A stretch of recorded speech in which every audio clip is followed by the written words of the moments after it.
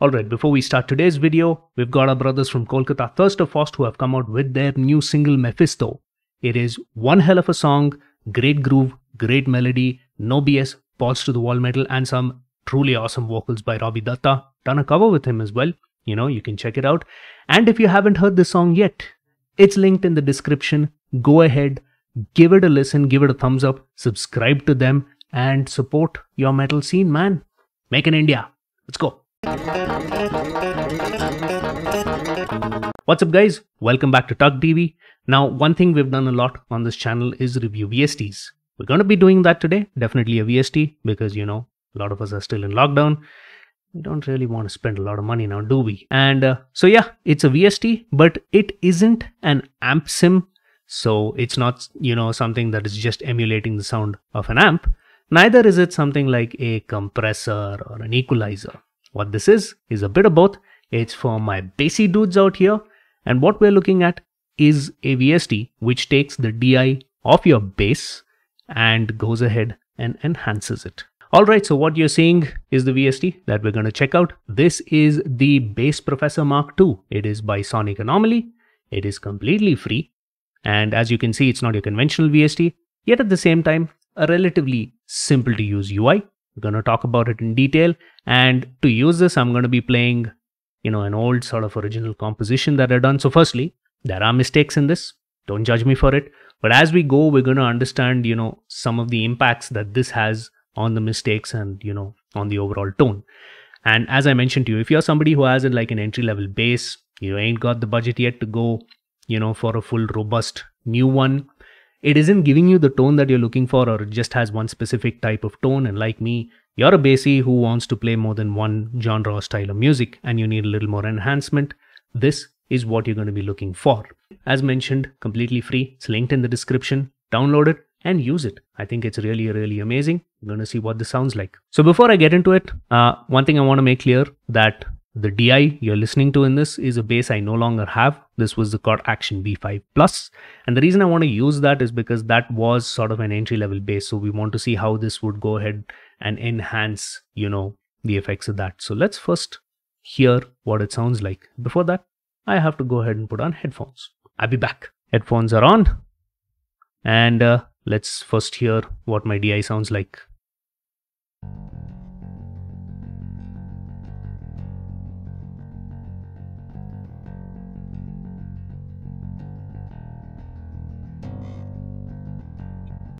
Okay, so that's what this thing sounded like. I am now going to turn on the Bass Professor. And just to talk a little bit about what this VST offers, to start off with, the channel can go mono or stereo depending on what you want. Transients are basically the impact and effects of everything that you do. I'd recommend keeping it on. Even if you keep it off, it does go ahead and make changes, but they're not as amped up as with them on. And then finally, of course, you have an input trim, because maybe after you're done with everything, you either want to bump up or bump down the overall sort of sound of it. So you can either increase it by 6 or decrease it by 6 or leave it in the middle. So I'm going to turn everything down. I'm going to keep the output, which is straightforward, in case after everything you want to bump it up, you can do that there. Or if your drummer is Lars Ulrich, you can do these pathetic things. So this is on. Let's see the impact it makes.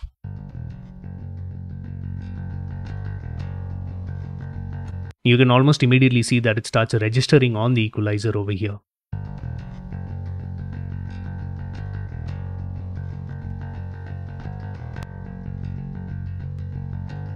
One thing I like about this input trim is it's very, very subtle, and that kind of makes sense because if you want to make drastic changes, you've got the output over here and you got your main fader as well, which you can go ahead and change, and a whole lot of difference is going to come in. Anyway, moving forward, we then have Dirt, and what that does is add a little Lemmy to your tone.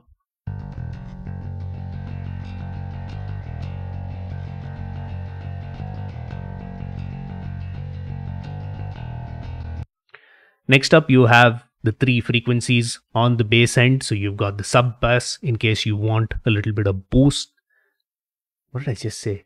The sub bass in case you want a little bit of boom on your bass. You have the low bass. This is the frequency that I personally like because it gives you the elements of the bass, but it's not like too roomy or boomy. And then of course the high bass in case you want to add a little more definition into it. So let's play around.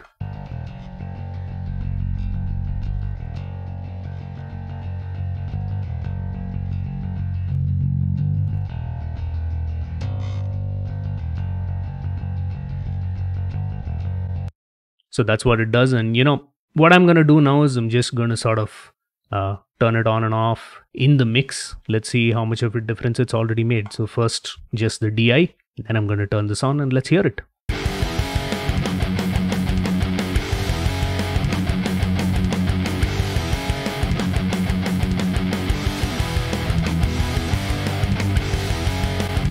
So I mean, as you heard like Lars Ulrich versions and normal musician versions of the same thing. And I haven't done much, but you can already hear that it's making a world of difference to the bass in the mix itself. Let's go back into solo mode. Next up, you have the fullness. What that kind of does is it works like a compressor. You might not want to dial it all the way up because it tends to get a little muddy. But hey, you can go ahead and work with it depending on the kind of music that you're playing. So here we go.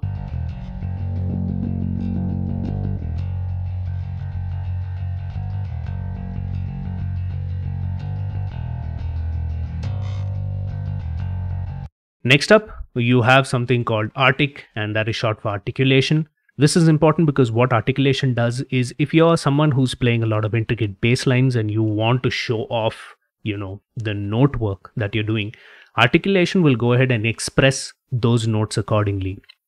Now, you remember I was talking to you about mistakes. What articulation will also do is if you've got a few bum notes or if you've got mistakes, it will also sound those off like you're going to hear now.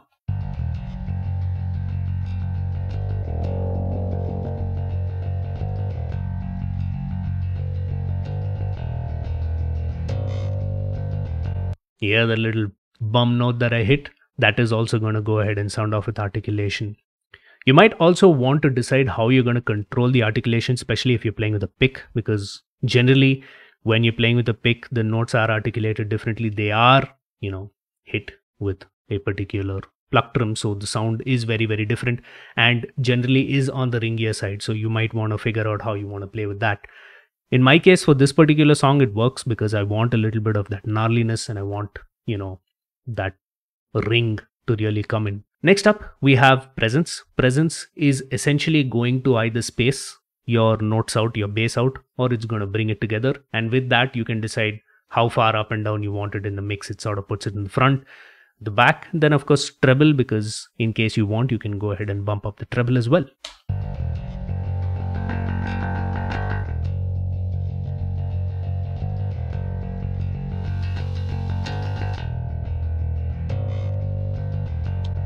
If you're using an entry-level bass, you might want to watch out for that. So, the Action V5 Plus did not have the greatest of pickups. So when you turn up the treble and sometimes the presence, you are going to get a lot of hiss. Then of course, you've got a low frequency cut. And what that is going to do is, in case it's getting too roomy in the mix, if everything's booming, you want to just sort of roll it off. Kind of works like a high pass. And then finally, of course, output. So that's what this is. Very, very simple to use VST. You can see I haven't had to meddle around a lot and you don't have to know an awful lot about mixing and mastering. You just sort of work with it until you get the tones, throw it into the mix. You can see what it sounds like. So I'm going to turn this on and then off, and let's see how it's changing the mix.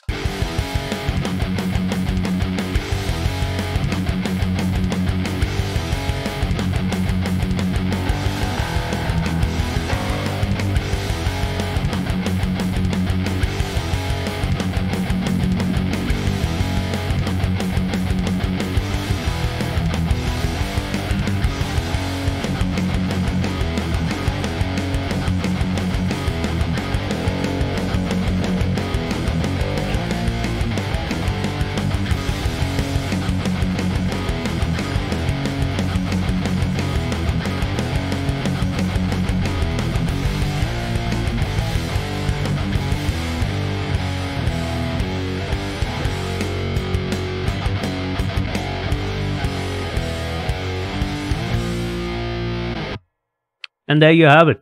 Incredibly simple for you to go ahead and use. It's amazing that it is free. I mean, this is such a robust, VST that you can use. And what I like best about it is you are getting to use the tonality of your bass. So if you've got a type of unique sound coming from the wood, you're retaining that because this more or less is DI. It's not like you're layering it with another sort of amp simulation and then pushing out the sound of that amp. This is the sound of your bass. So you can bring that forward and then you can sort of work with it if you want nice and gnarly tones, if you want deep tones. You can do all of this here. And what this allows you to also do is you can work with it post, because sometimes even if you have the equalizer on your bass, what happens is you might set it to something, record, and then realize you didn't want that. You wanted something else, a different type of tone. Maybe you wanted a little more treble, which you didn't do while you were recording. With this, what happens is you can keep your equalizer flat while you are going ahead and recording your bass, and then you can work out the kind of tones that you want in post. So, with that, it's a great thing to have. And yeah, with that, I come to the end of this video. What did you think about the bass Professor Mark II? Would you want to get it?